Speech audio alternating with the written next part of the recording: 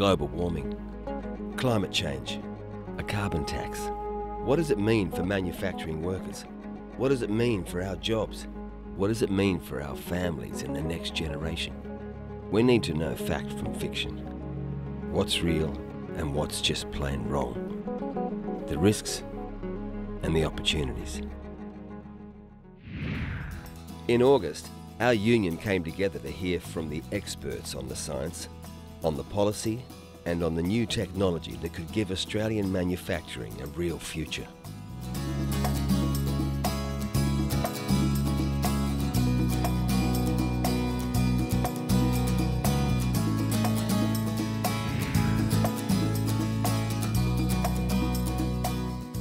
Well, let's turn to what it means for Australia, because it turns out that of the world's wealthiest countries, of the so-called OECD countries, Australia is the most vulnerable to the impacts of climate change. We had excess deaths due to the heat wave in Melbourne. About double the number of people died in the heat wave than died in the bushfires. But there are some things we can't say for sure. Droughts will be more severe when they come simply because the temperature is higher.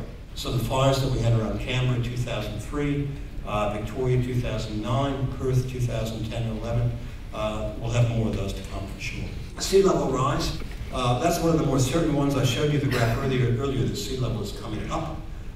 We're expecting, my best guess is somewhere between 0.5 meter and 1 meter this century. That'd be by 2100 compared to 1990 levels.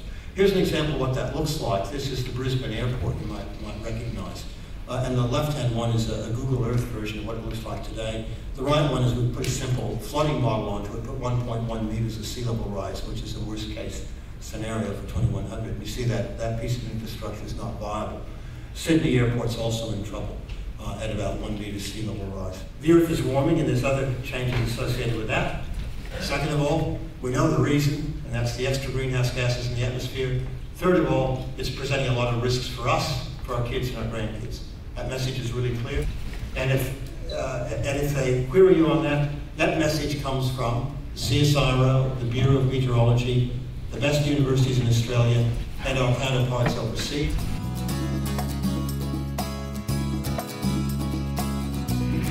Any government taking that scientific advice and recognising these features has to design a policy response that is credible, that will reduce our levels of pollution over time, that will bring about economic change so that we continue to have jobs growth, employment growth, improvement in living standards, economic growth, but at the same time we reduce our pollution levels. Essentially what a price on carbon pollution is to say, well, as the electricity is generated, we've got to factor into the cost of that electricity production, the cost of the pollution, the cost that it actually causes to our economy and environment. And so we put a price on it. There's about 500 odd companies that will have a liability to purchase a permit for every tonne of pollution they produce. That's all it is. 500 odd companies. And it's not a tax in the sense that it's just permanently there. A business can avoid paying or having to purchase the permits, paying the carbon price, if it can reduce or eliminate its pollution. It's a historic piece of policy work for the economy and for the environment. And it's in fact a piece of policy from an economic point of view that if we use it well and work with it well, will be very good for the manufacturing industry. This is a massive multi-billion-dollar program to support jobs in manufacturing in particular.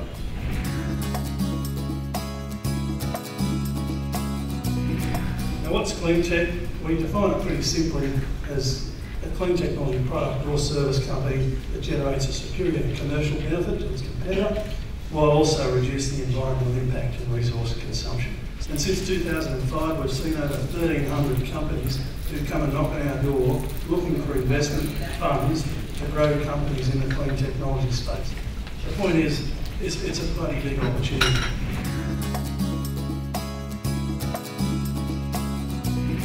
Basically, even though there are a lot of headlines out there that this will be the end of civilization as we know it, it will add about 0.7% to the CPI. It works out to an average of about $10 a week. Basically, about 6 out of 10 of our members will get compensation equal or better than the $10 a week. There's probably about 30 to 35% of our members who will be out of pocket by on average of $2 to $3. I put it to you that this is an opportunity. It's an opportunity we ought to go after, and it's one that we can do it so that we make the gear here.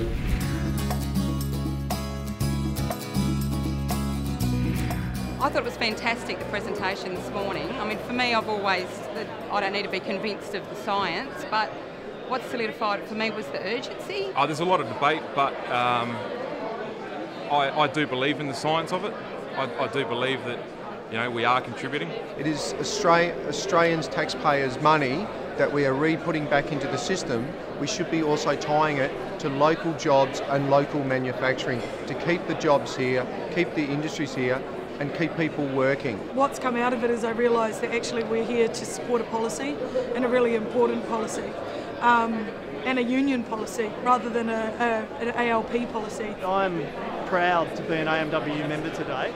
I'm very proud of our policy, and I'm proud that we're taking climate change head on. And I'm proud that what we're really doing, what our policy does, is it aims to secure a clean manufacturing technology future for Australia, and to secure the future for our kids, both environmentally and industrially. I have a young daughter, you know, what's her future going to be like when it comes 2020, 2050, and if I have great grandchildren, that's going to be a pretty scary situation for them to go into. And what am I going to do about that now? And this is what we can do. It is so vital as people of this country, and progressive people and working people, take this climate issue now rather than wait for another 50 years. And the science is there, and it's been proven, and it's happening. So it's our duty now to take some action. Otherwise, our next generation will ask what we did for this, because they are going to be in the middle of it.